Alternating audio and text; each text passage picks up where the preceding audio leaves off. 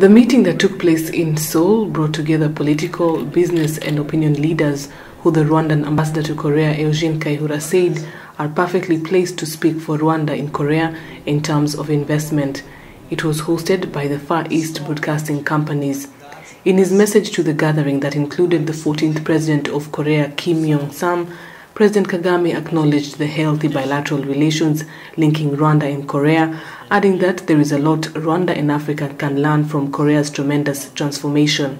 The Rwandan head of state called on the business leaders to invest in Rwanda and the East African region, saying that now the area is seen as a market of not only Rwanda but also more than 130 million people of the East African community. On this backdrop, that I wish to extend our invitation to the leaders of this country, and most especially the business leaders, so that we can invest together in Rwanda or through Rwanda to other parts of our continent. He cited opportunities in the telecommunications sector, information technology, agriculture and the service industry. After this meeting, the head of state embarked on yet another tour of two sites, Samsung Electronics and the Korean Internet Security Agency, where he was shown the different products and activities of the two institutions. The director in charge of ICT in Rwanda Development Board, Patrick Nyirishema, said the two institutions are strategic for Rwanda. Samsung, being a global leader in key areas within electronics, becomes a partner in this regard owing to its expertise and competence in technology.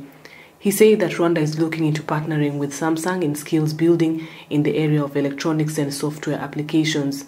Korea Internet Security Agency and Rwanda are also soon partnering in exchanging skills on internet security. Rwanda as a country is aspiring to become an ICT hub in the region. Cannot attain that objective without having a secure cyberspace.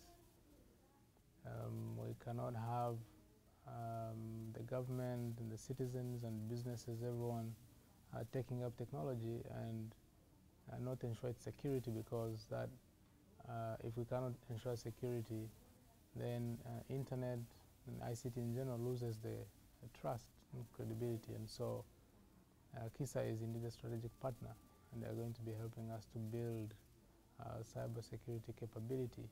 The site visits marked the end of President Paul Kagame's official visit in South Korea. He was in Busan to attend the 4th High-Level Aid Effectiveness Conference. Flora Kaitesi, South Korea.